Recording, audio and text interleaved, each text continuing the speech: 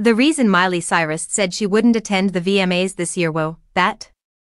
Not much, just the sound of smilers anywhere they really are, crying, screaming, or puking because of Hannah Montana. Sadly, Miley Cyrus was unable to attend the VMAs this year. To be honest, it all makes perfect sense as to why we were all a little disappointed by the singer's absence.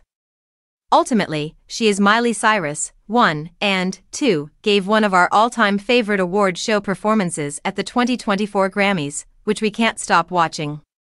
In fact, let me simply say, anyhow. It's unclear why our legendary ball-shattering singer missed this year's VMAs, but perhaps it has to do with her current romantic status and nesting era. After all, a source revealed to People in February 2024 that Miley and her boyfriend, fellow artist Max Mirando, had officially moved in together.